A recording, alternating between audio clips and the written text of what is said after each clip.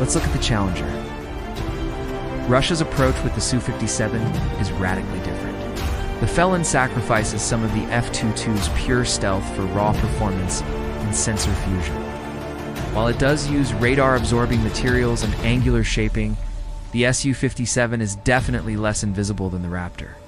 However, it gains two critical advantages in return: super maneuverability and all-aspect sensor coverage.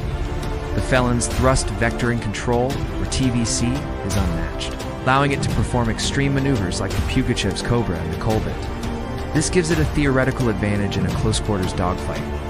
But the Felon's true genius might lie in its distributed sensor array. It's equipped with multiple radars, including side-looking radars in the wings, and a complex infrared search and track system, or IRST. This setup allows the Su-57 to maintain 360-degree detection coverage, something often referred to as a smart skin. So how would these two titans clash? Let's run a couple of scenarios. First, a beyond visual range engagement, the stealth fight. In this arena, the F-22's pure stealth is king.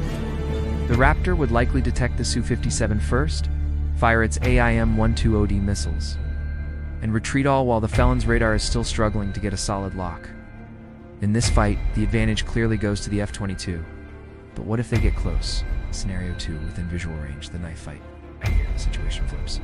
The Su-57's incredible thrust vectoring allows for rapid changes in its angle of attack, creating incredibly difficult firing solutions for the F-22.